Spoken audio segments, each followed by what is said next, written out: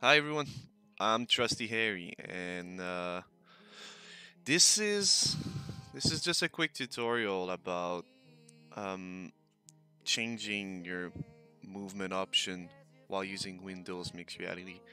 I got myself a Acer AH101 and something, which uses using Windows Mixed Reality. Similar as the Dell Visor, and all the controllers are exactly the same. It's only the headset that changes a bit. And when I logged on to VrChat, I had a really weird um, movement option. Like the way I would be moving around no was not what I was expecting. I couldn't use a thumbstick to just move around and all. So I tried to figure out a way to make this the thumbstick works. I looked up videos on YouTube, find out things on the internet, and I tried a couple of things, but none of them worked. I tried things like changing the changing some inside files to through from files to through and from through the files. I've also tried going into the see okay that, like this is what I'm talking about. If you ever get Windows Mixed Reality and you first log on to VrChat, this is gonna be the way. Hold on, let me get back in front of the mirror. This is the way you're gonna be moving. You're gonna have an arc, and you're just gonna have to point out where you want to go. If you want to change that, like I said, I tried many things on the internet, like changing files from to the files in the Steam VR. All right, that's cool. In the Steam VR's option, but that actually never worked for me. I've also tried to change something in the settings. You might find some options, some videos that says go into your set, put your Steam VR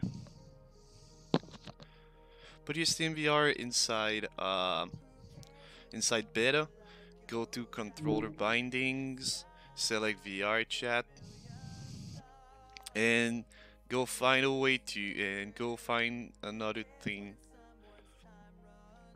Just go find another legacy, another binding.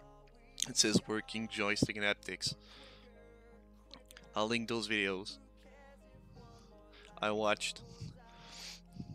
If what I'm about to tell you doesn't work for you, like I said, tried many things. I didn't change anything afterwards, but none of them, none of them worked for me at first. So I logged on. I joined one of my friends that's using pretty much the Dell Visor, and I knew he could walk around like normally. So I asked him what he did, and it's actually something freaking stupid that was in front of me from the most time, and I figured if I was dumb enough to miss it, I'm probably not alone.